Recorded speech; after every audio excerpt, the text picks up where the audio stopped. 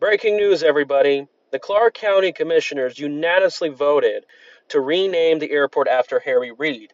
What is this all about? They want to leave a mark for him. They want to show, that he's such a big deal and delivered a lot of contributions to society. Now, don't panic. This has to go through the FAA, and probably the LVCVA has to look at it. But nevertheless, there's still time. We can schedule protests. We can put banners, signs. We can file lawsuits. This is an opportunity to go after his scandals, expose this guy of who he really was. And the fact of the matter is that this is also an opportunity to recall these county commissioners, not to mention for the tax increases that some of them voted for in the last year or so. And they're just going to make these empty promises, perhaps, that, this is all going to be privately funded, no need to worry. Give me a break. Usually these people don't follow on what they're trying to do. And again, it's just double standards. Basically what it is that this is a guy who actually made, from what I know, racist remarks about Obama when he was running for president. But oh no, because he's somehow exempt, or whatever the case that may be, people just are not allowed to talk about it. But you see, the thing is, as a McCarran, they claim he was an anti-Semite or whatever, that because of the George Floyd riots, that there has to be a renaming proposal. Think about it. I mean, do you think we should rename things that are named after Washington because he had a different views on other races? Think about it. It's just really getting horrible. Just look at all the scandals with Harry Reid.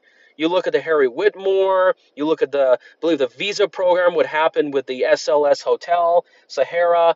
You look at the fact that he voted for the Iraq War. He voted, believe it or not, to vote for the TARP bailouts that happened in 2008. Talk about a senator who really cares about the people. And he didn't even regret that these things were absolutely mistakes. And talk about racism. He's the one that lives in a guard-gated area in the Anthem neighborhoods of Henderson.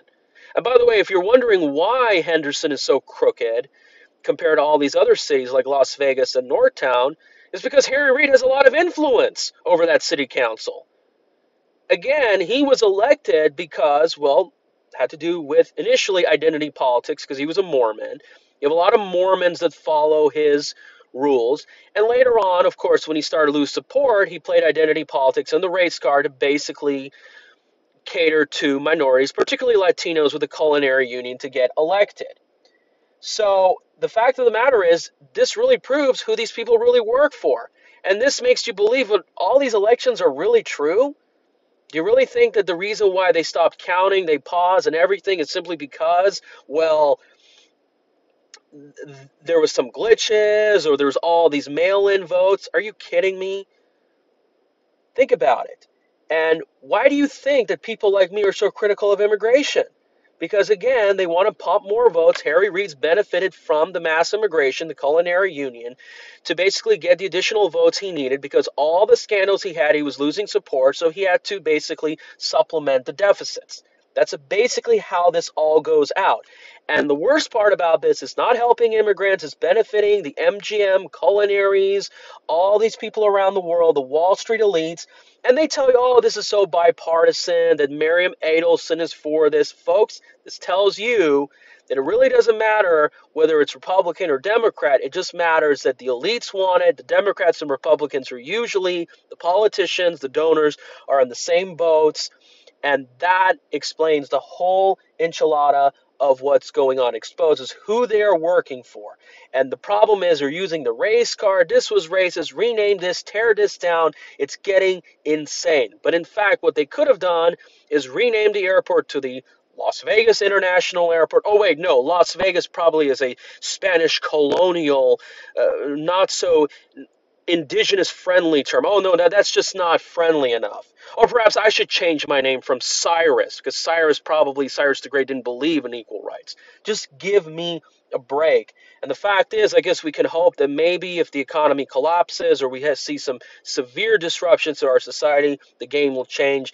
And I just have to say, maybe it's time just to reorganize the government. I mean, this county government is just pretty dysfunctional. I think that smaller cities perhaps would do a better job I don't know. I could be wrong, but you let me know what you think. Could we fight back? Is this an opportunity for us to rise up, stand up, recall these people, expose the truth? What do you think?